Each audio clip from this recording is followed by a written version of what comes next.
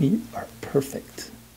Lucy Bradley is in for a regular checkup, and everything's fine, thanks to the vaccination she received at the Pediatric Center of Frederick, a center that's helped millions of children by serving as a test site for the University of Maryland School of Medicine's Center for Vaccine Development for 30 years. It's not just for the people of Frederick or Maryland, it's for the whole United States. The amazing thing is that over those 3 decades, every single vaccine that we currently have licensed in the pediatric schedule, one form or another of that vaccine was tested here at this practice with the families, the children of the families that come here for their pediatric care. Lucy is enrolled in a study to determine if a meningitis vaccine for adolescents can also protect babies. I really believe strongly that all children need to be vaccinated, so anything that we could do to assist in making vaccinations available to kids, we wanted to do. Vaccines tested at the center run the gamut.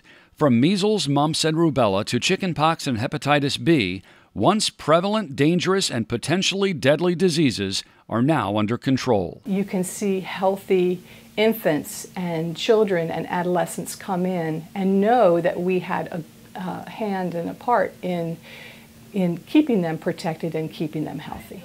3-year-old Elias James is enrolled in an RSV respiratory virus study. High five. For us, it was a pretty easy decision to make. In a nutshell, we are firm believers in science. Everything that we can do to help advance research on, the vaccine level to try to improve kids' lives is kind of a no-brainer. Working together, the Center for Vaccine Development and the Pediatric Center of Frederick, a lasting partnership that's protecting children and saving lives. I think the real heroes in this entire process are the families that trust us with their very most precious possession, which is their child. They're trusting us to do something that is beneficial and is safe and is healthy for their child. And that's what I really appreciate, is that trust and the relationship I have with families. For the University of Maryland School of Medicine, I'm Larry Roberts.